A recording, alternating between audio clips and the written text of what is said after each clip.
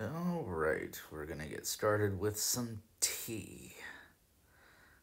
Actually, I love that little Yeti cup. Tea is a very important part to painting, at least to my painting. I think a lot of people are like that. Really enjoy coffee, but tea is really my drink of choice. So I'm starting out here with some just basic dark marks.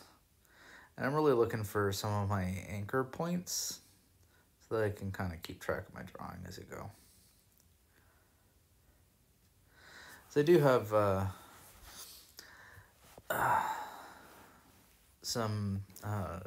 drawing down already that I had done just to kind of as a guide, but you know, mistakes can be made, so you really need to pay attention to what you're doing and not just rely on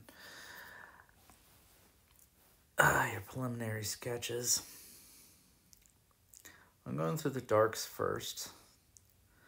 I really like going that way because I have my panel is already toned. It's toned to a neutral sienna, and so it's kind of at a mid-tone already. So adding these darks really immediately starts bringing out shape and form to the figure.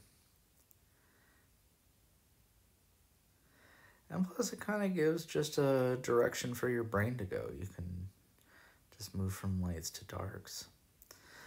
It's hard to tell in the video, but it's a lot easier under studio lights to see that the dark colors are actually shifting in temperature. The darkest darks are kind of a bluish, but just above that is very red. And you'll see a little bit of that as I start going into the midtones, just how saturated those midtones are.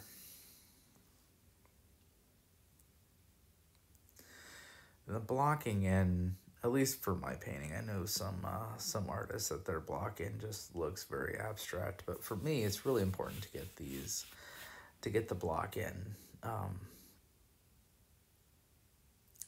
as close to where you're gonna get these shapes in the end figure. Because for me, if you don't make the mistakes, you don't have to fix them. Now, I don't like fixing mistakes. I just like doing it right the first time.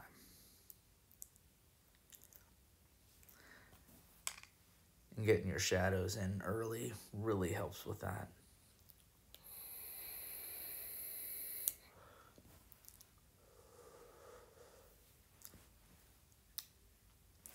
And I think I am mixing up some of my, getting ready for some of these midtones.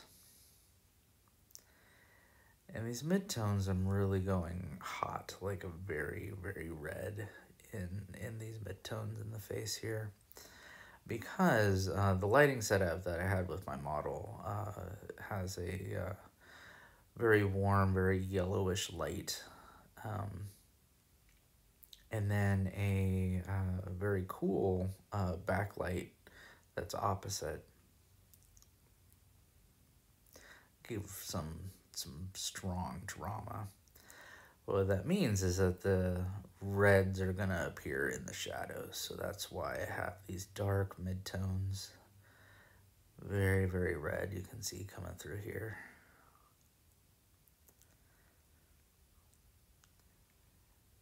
And of course, when I start getting into the yellows and the blues, these reds are gonna come down a little bit in saturation, but right now it's like, wow, is his forehead bleeding? It's like, yes, it's bleeding through his skin because skin has blood in it.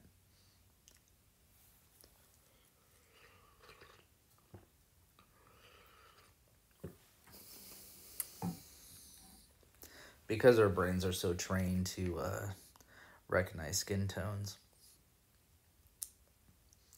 it's really hard to wrap our brains around the actual colors that we're looking at when it comes to the skin.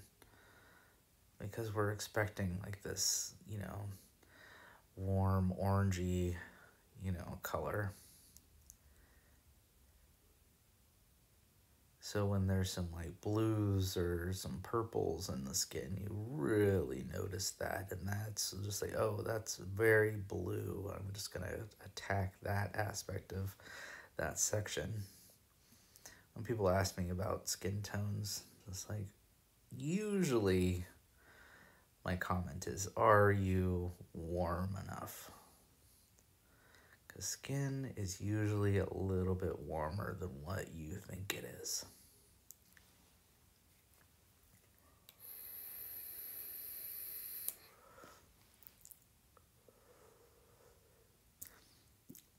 Especially in the midtones.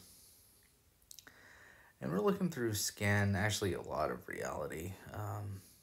If you're trying to mimic the real world, because the way the light is moving through things, your midtones are going to end up being your most saturated, the most saturated part of your figure.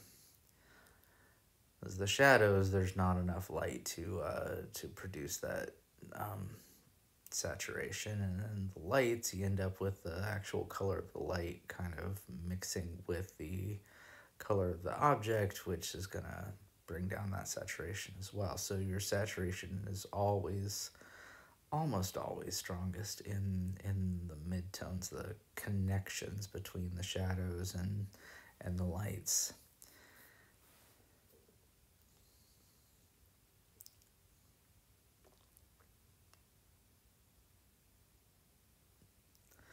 Just kind of carving out into the light sections and just kind of pushing forward as I move up the value scale.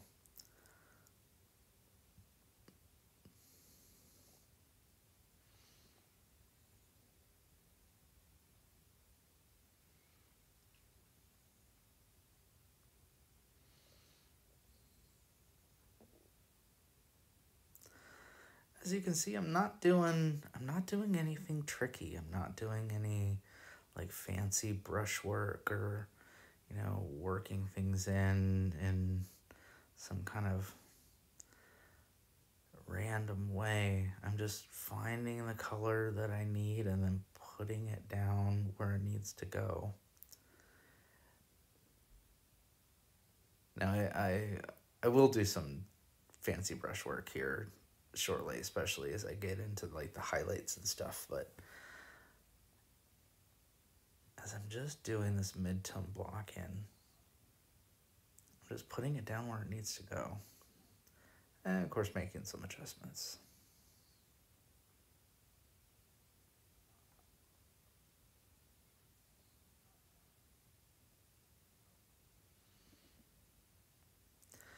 Now when you paint this way, you can actually paint really quickly. This is a very fast way to paint. It just takes a lot of thought and concentration as you go, because you got your brain thinking about all sorts of stuff all at the same time. You can't compartmentalize your values from your temperature or your color story.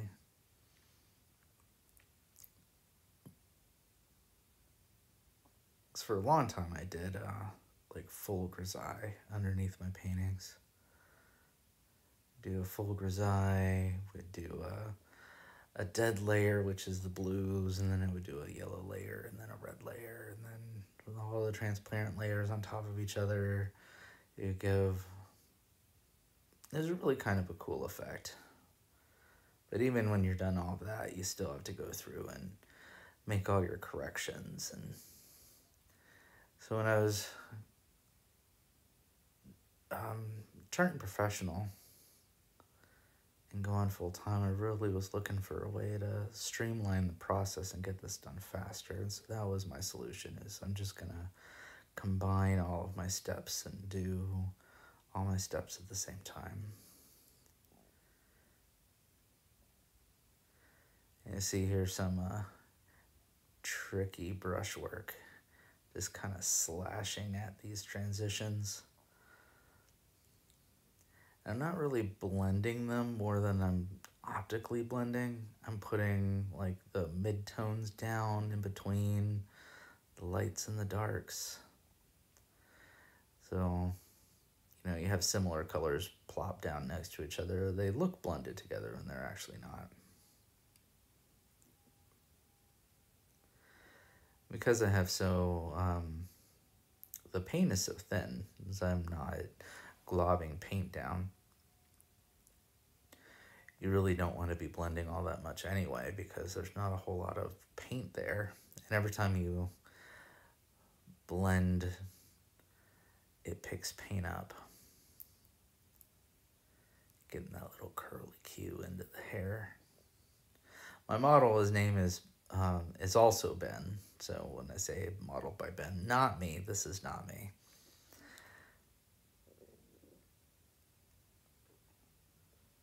In the face, it might be a little descriptive, but once you see the full painting, then definitely, those are not Ben's arms. Well, they are Ben's arms, just a different Ben.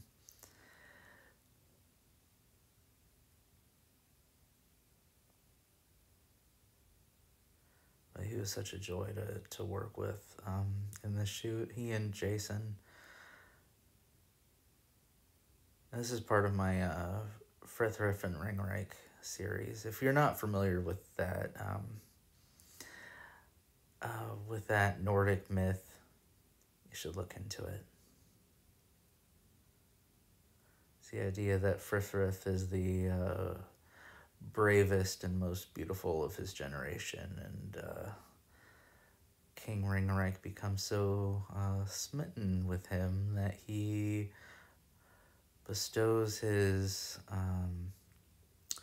kingdom, his magic sword, and magic shield all upon the most beautiful and bravest of his generation.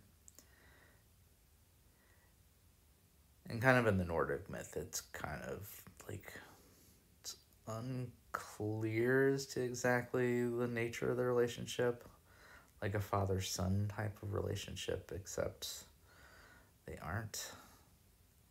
I'm just reimagining that as a intergenerational love story.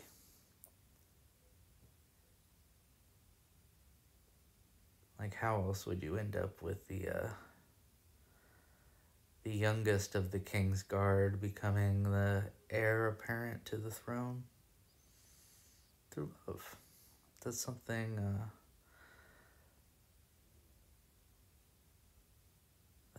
that an older, established person would do for their younger love interest.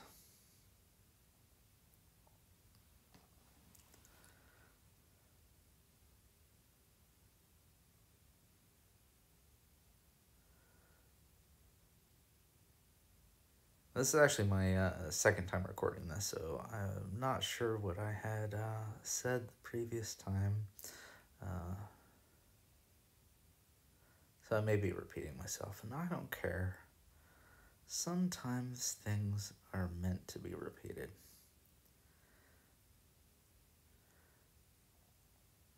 As I get some of these highlights in, it really kind of transforms the figure.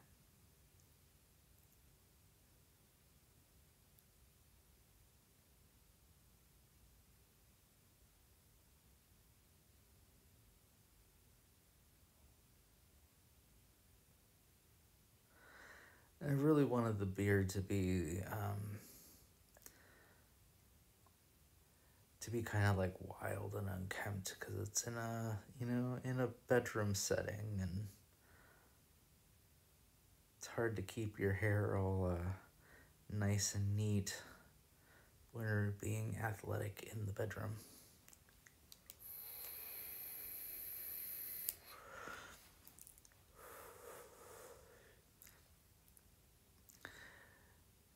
Important thing with these in this moment is getting the silhouette down.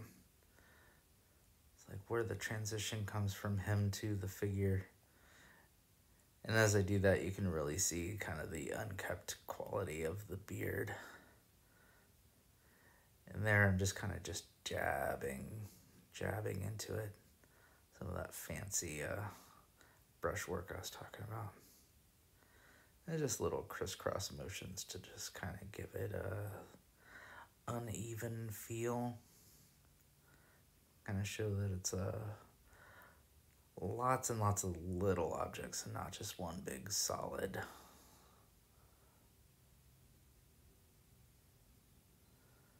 And kind of mimicking that in along the hair here as well.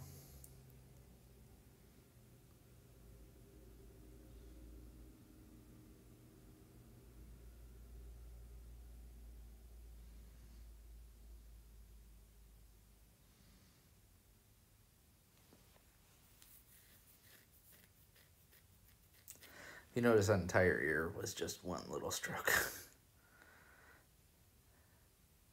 It's kind of weird that I left those highlights until the very end. I didn't mean to. I just kind of forgot that they were supposed to be there when I moved from the yellow side to the blue side.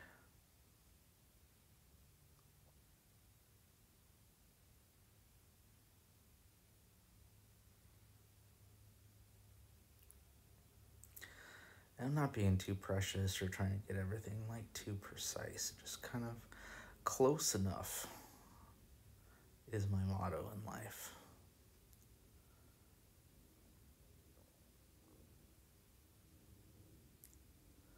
So I try to keep these paintings as loose as I possibly can and still have it look real.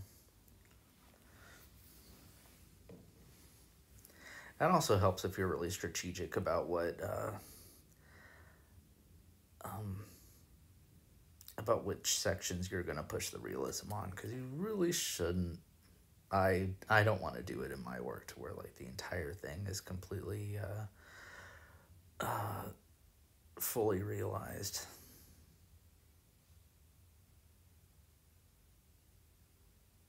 So I want to keep like the high rendering. Because if you're strategic about your rendering, you can really use it to focus the eye where you want it to go.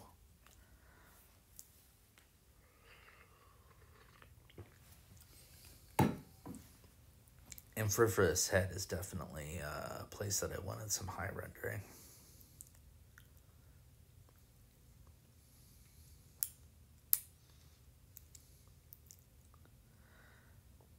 I think I'm about halfway done at this point on his face.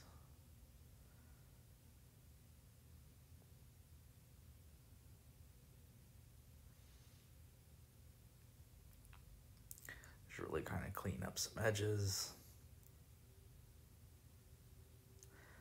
Edges are important to my work too.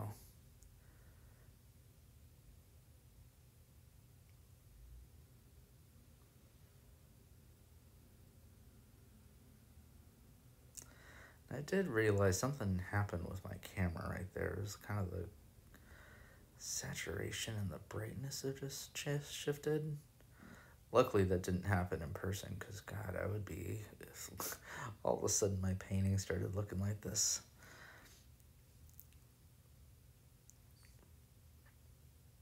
It's like, oh my God, what happened?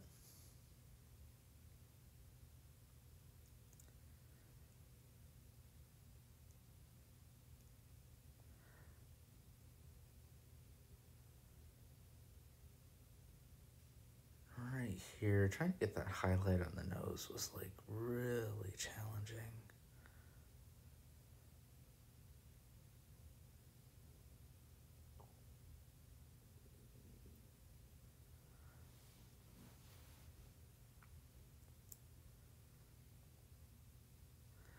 And one thing that I don't want to do in my work is idealize.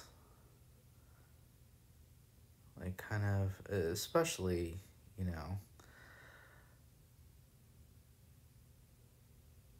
if I have somebody of a different ethnic background than me, I don't want to be making changes to them.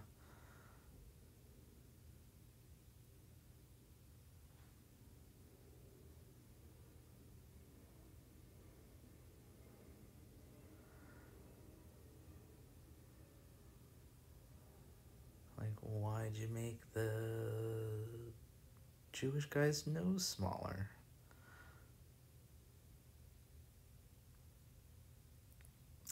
I don't want to do that. I want to honor people's face shape and as best as I can anyway. So I'm coming back in with some of these darker blues. And then since I have the midtones down in the reds already, when I come back through with these darker blues, they really transform to these beautiful purples without me having to do anything. I just dab them in, and it just automatically on the panel just creates these beautiful colors. And because I did my blocking out really well, there's enough paint in there to make these transitions happen.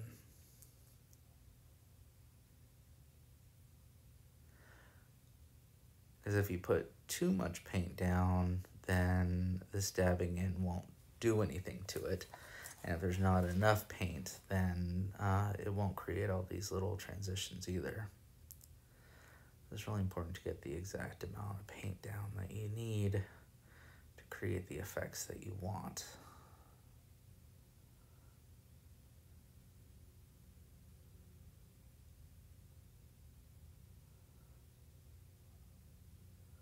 Here I am shaving down his nose. It's alright though. I didn't do it too bad.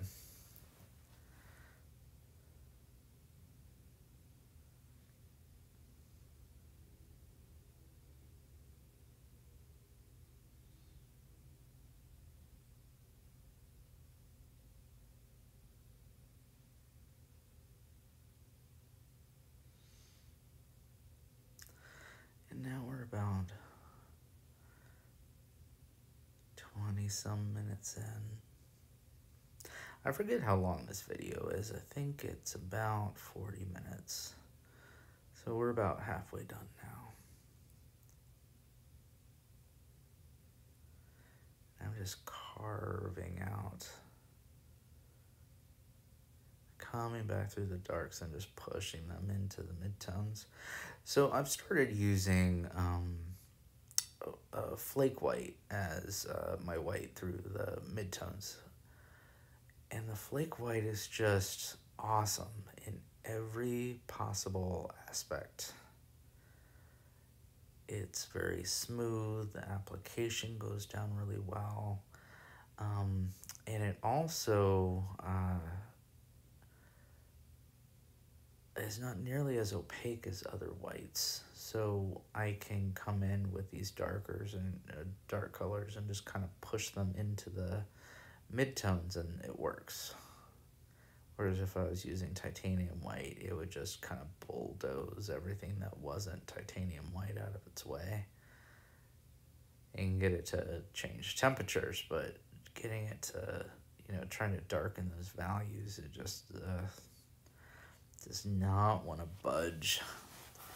But the flake white does that quite well.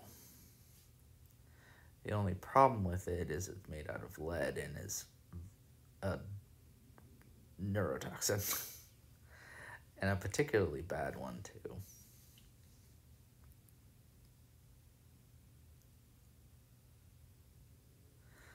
That's alright. If I go crazy, it'll be other people's problems, not mine. I'll just be happy in my craziness. As long as I still can paint.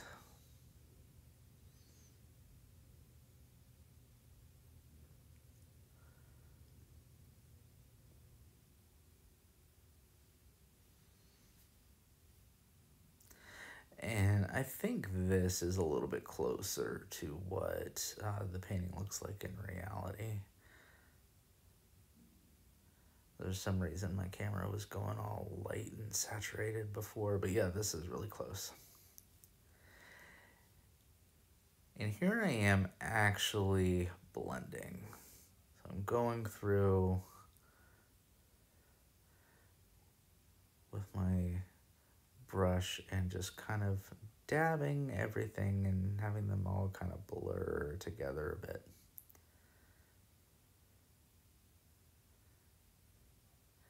And because I optically blended earlier, this makes it really easy because I don't have to like push the paint around to get it to blend because I had it pretty much well optically done anyway.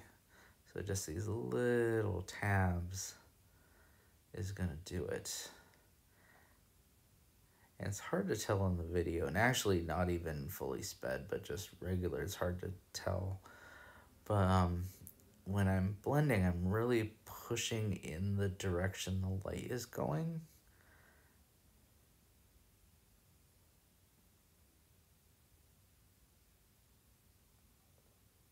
And I'm really trying to pay attention to like which edges are more blurred out and which ones are sharper.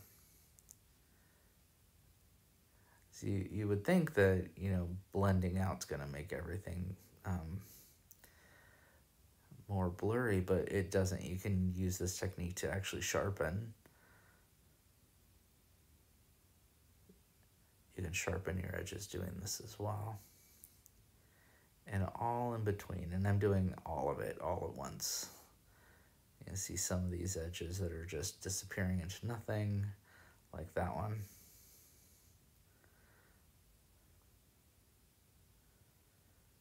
And then you see some edges like right there. And I'm pushing and creating more.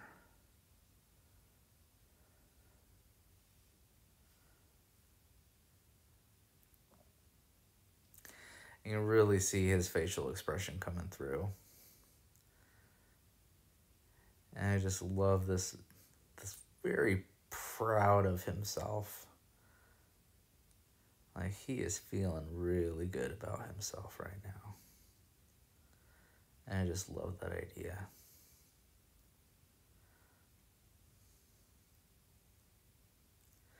And really kind of see those directional strokes a little bit better just right there, how I'm doing that.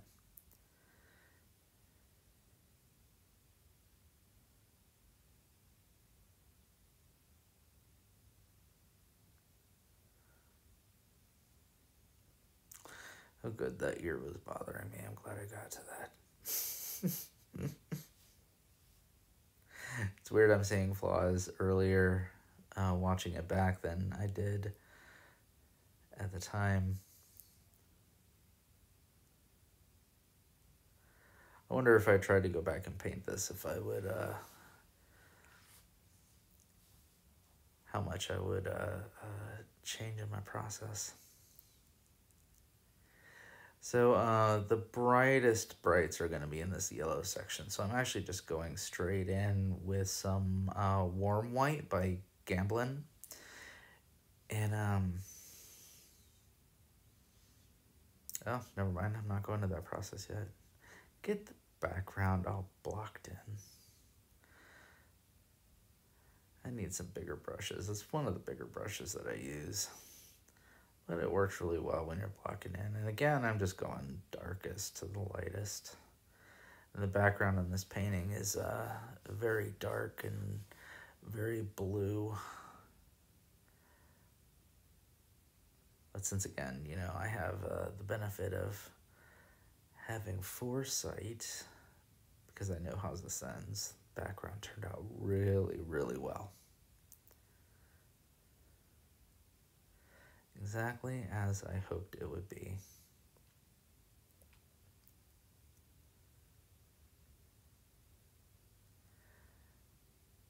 And kind of the nature of the way that I paint, because the layers are so thin and I'm using a lot of earth tones like burnt umber and burnt sienna and ochre and all of that, as they dry really matte. And since I have a lot of that in my dark tones, once the dark tones start to dry, then it dries really matte. And so it's not nearly as dark, which is why you have to oil in.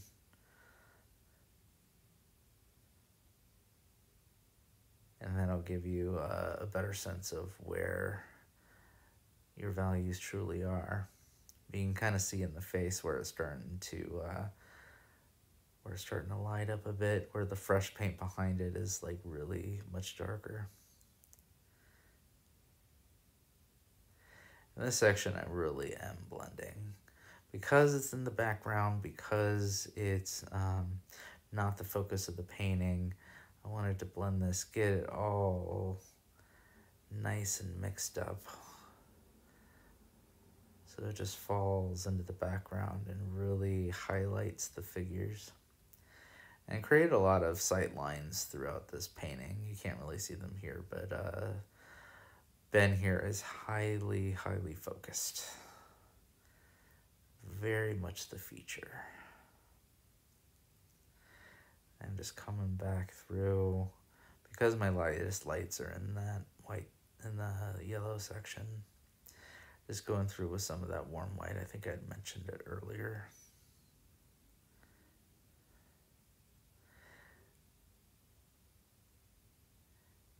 And it had sunken in, or it's the painting, the paint has set, so I'm able to just dig in on top of it without having too much trouble. So I like that the more you dab, it changes the color of your paint. You can just kind of just go with it. And as long as you understand how the temperature and value of the paint that's on your brush is changing as you're going through, you can just kind of go along. Just kind of make it happen. You're not having to stop and mix color or go back to your palette, or you know, you can just live in that moment and just create these strings of joy.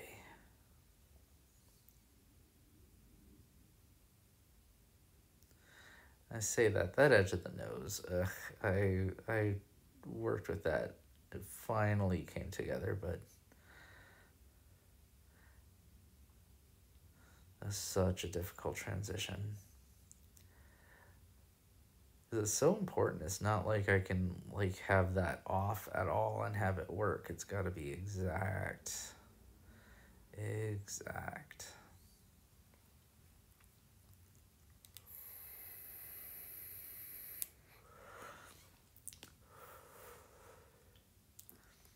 I think we're about half an hour in, so yeah, we're heading into the final stretches. I was coming in on the blue section. It's not coming across all that blue, but when you see it in person, this side is definitely one. It's darker than the yellow side significantly. You can't tell that in this video, and it's also much, much cooler. Oh yeah, I discovered a mistake. So one thing your brain wants to do when it looks at people is it wants to straighten their heads. So if your head is cockeyed, your brain will actually interpret that and straighten it out for you. And it also will turn the figure towards you as well. So that if you see somebody at a 3/4 angle and their head is cockeyed, your brain will still be able to recognize them even when they come up and talk to you and they're face on. So knowing that, it is very easy as you're trying to paint someone's portrait that you will start to straighten out their head to be more straight on to you. And so if that's not what you want, then you really have to pay attention and make yourself keep it in the perspective. Keep that head turned away from you. So that's why I had to move that. And as soon as I did that, his nose started to look a little less out of shape. Because I had turned the chin and not the nose, and so the nose looked super, super strange. But now it looks real.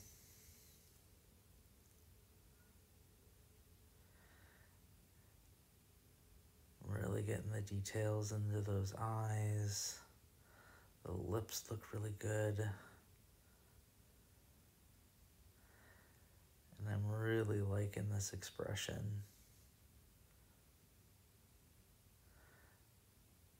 Very much like,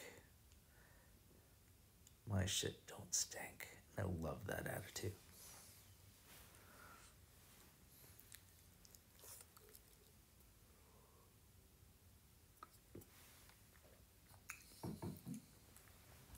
In certain contexts, of course.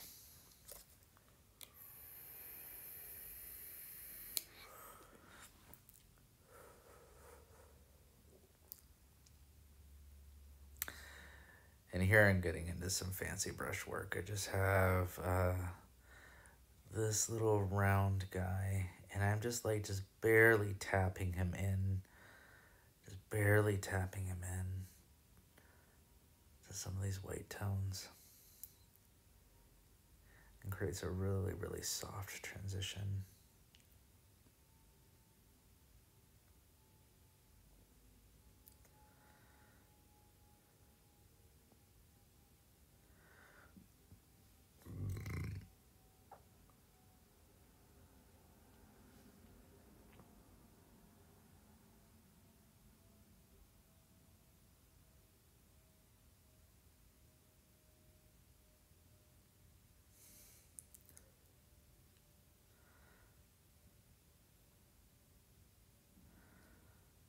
And I think this nose is what gave me the problems. And the reason it was giving me that problem is because I had turned the face without realizing it. So when I tried to fix the nose, but the problem wasn't with the nose, it was actually the cheek. Now I have to go back in and readjust what I had fixed before in the nose. But it's all good. So honestly, I feel like I waste a lot of time on some aspects. Like, God, I could have done that a lot faster. But, you know, I paint very quickly. So it's like, well, it can't be that ill-conceived, being that, you know, I'm still being quite prolific.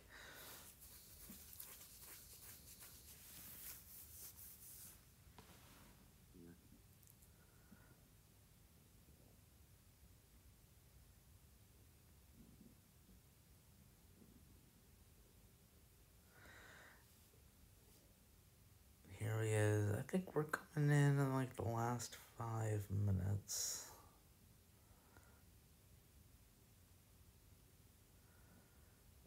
So yeah, these highlights, like, I really wasn't sure what I was gonna do with this section of the beard. I'm like, you know what? I'm gonna do it. I'm gonna get these highlights in.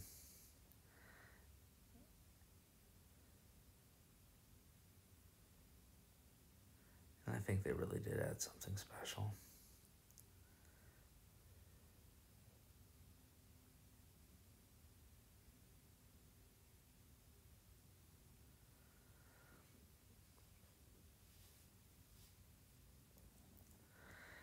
And I hope I capture this moment, because I'm going to get to it in just a moment, where I open up his right eye. Right. Nope, not yet. It's happening now. It was just amazing. It was just one little dab. And then it went from closed to open. And I just felt so good about myself.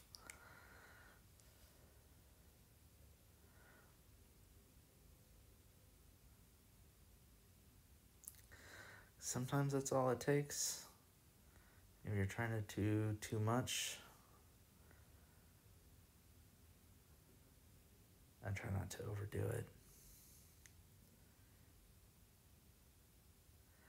And oil paint's not like a lot of other mediums. You can fix pretty much anything.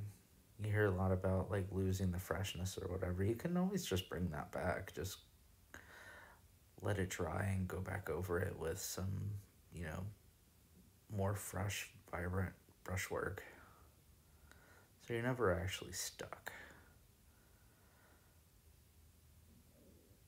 The trick is that you put so much work into something, and then it loses its freshness, and you're just like, oh, well, you know, I put so much work into this. I don't want to just lose all that work. And so you just accept it. Total sum fallacy, I think that's called. It's really better to just, you know, chuck what you have and start again.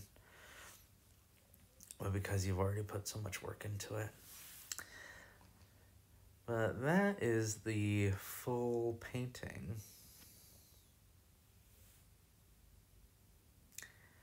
And I think that is going to be it for this video.